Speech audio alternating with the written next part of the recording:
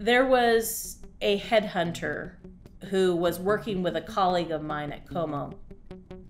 And this colleague came to me and she said, there's this position that my headhunter's trying to help me get, and I think it's at Oprah. She goes, I'm not qualified for it, but you are. And she goes, take this number of the headhunter. I'd never even worked with a headhunter before. I didn't even know what they did. Yeah. And so I called up this headhunter and I said, I am the right person for this job. They already know me. I have skills. I blah, blah, blah. She goes, send me your reel. So I sent her my reel. She called me up and said, you don't have any Oprah type stories on your reel. And I said, nobody has Oprah type stories on their reel because nobody is doing what Oprah's doing. I mean, I had my clothe the homeless, feed the hungry. I had those sorts of things on there, which were the closest things to an Oprah type story I could put on the reel. Yeah. But she says, you don't have any Oprah type stories on your reel. And I'm like, well, no one's going to have it. How are you going to do that? So she goes, well, I'm sorry, I can't help you. And again, the door was shut on me again. I was so frustrated.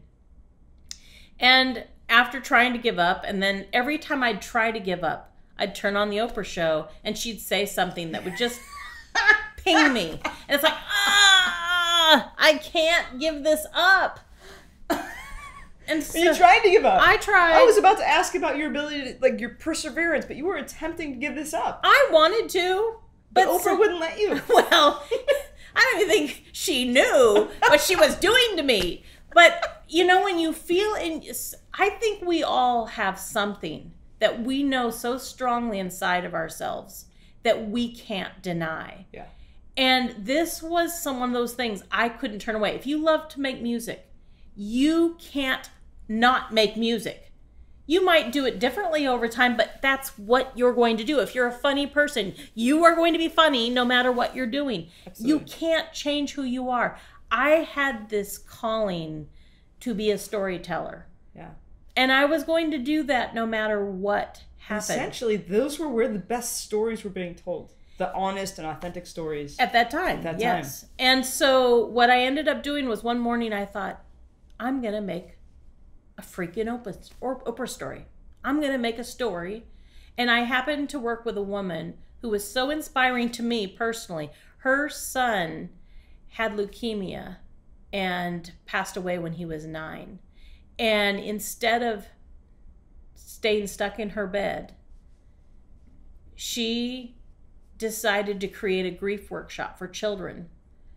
And to me, she turned her grief into helping others. And I thought, now, if that isn't an Oprah story, I don't know what is. Yeah. So I decided I'm going to shoot this story. And I sent it to that woman who told me I was too nice. And I said, please look at this. It's 2 minutes and 36 seconds long. If it sucks, throw it in the garbage and forget I ever talked to you. Yeah. If it's worthy, please get it to the eyes that need to see it. The next day, I had a phone call from the Oprah Show, Diane Hudson, who was the executive producer at the time, and she says, who are you? What do you want? And I'm thinking, don't be nice. Don't be nice. But I'm thinking, well, if you like what you saw, I'll give you more of that. And she gave me a chance.